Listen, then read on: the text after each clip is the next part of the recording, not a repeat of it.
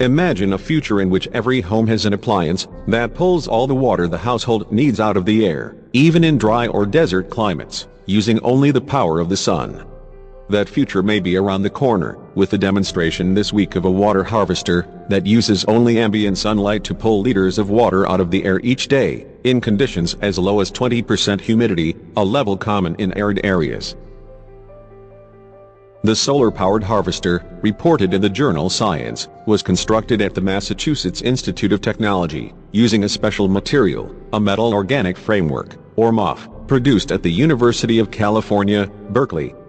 This is a major breakthrough in the long-standing challenge of harvesting water from the air at low humidity, said Omar Yagi, one of two senior authors of the paper, who holds the James and Neil Strater Chair in Chemistry at UC Berkeley and is a faculty scientist at Lawrence Berkeley National Laboratory.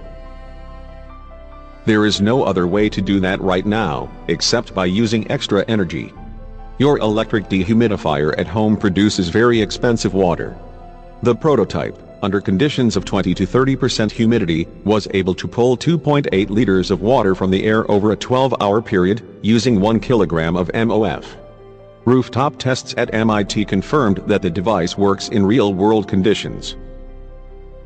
One vision for the future is to have water off-grid, where you have a device at home running on ambient solar for delivering water that satisfies the needs of a household, said Yagi, who is the founding director of the Berkeley Global Science Institute, a co-director of the Kavli Energy Nanosciences Institute, and the California Research Alliance by BASF. To me, that will be made possible because of this experiment. I call it personalized water. Yagi invented metal organic frameworks more than 20 years ago, combining metals like magnesium or aluminum with organic molecules in a tinker-toy arrangement to create rigid, porous structures ideal for storing gases and liquids. Since then, more than 20,000 different MOFs have been created by researchers worldwide. Some hold chemicals such as hydrogen or methane. The chemical company BASF is testing one of Yagi's MOFs in natural gas-fueled trucks, since MOF-filled tanks hold 3 times the methane that can be pumped under pressure into an empty tank. Other MOFs are able to capture carbon dioxide from flue gases, catalyze the reaction of adsorbed chemicals or separate petrochemicals in processing plants. In 2014, Yagi and his UC Berkeley team synthesized a MOF, a combination of zirconium metal and adipic acid that binds water vapor, and he suggested to Evelyn Wang, a mechanical engineer at MIT, that they join forces to turn the MOF into a water collecting system. The system Wang and her students designed consisted of more than 2 pounds of dust-sized MOF crystals compressed between a solar absorber and a condenser plate, placed inside a chamber open to the air. As ambient air diffuses through the porous MOF, water molecules preferentially attach to the interior surfaces. X-ray diffraction studies have shown that the water vapor molecules often gather in groups of 8 to form cubes.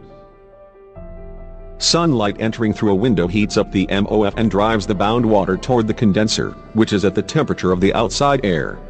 The vapor condenses as liquid water and drips into a collector.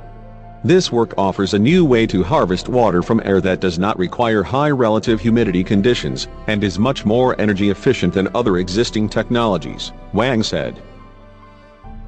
This proof of concept harvester leaves much room for improvement, Yagi said. The current MOF can absorb only 20% of its weight in water, but other MOF materials could possibly absorb 40% or more. The material can also be tweaked to be more effective at higher or lower humidity levels. It's not just that we made a passive device that sits there collecting water. We have now laid both the experimental and theoretical foundations, so that we can screen other MOFs, thousands of which could be made, to find even better materials, he said. There is a lot of potential for scaling up the amount of water that is being harvested. It is just a matter of further engineering now. Yagi and his team are at work improving their MOF, while Wang continues to improve the harvesting system to produce more water. To have water running all the time, you could design a system that absorbs the humidity during the night and evolves it during the day, he said. Or design the solar collector to allow for this at a much faster rate, where more air is pushed in. We wanted to demonstrate that if you are cut off somewhere in the desert, you could survive because of this device. A person needs about a cold can of water per day. That is something one could collect in less than an hour with this system.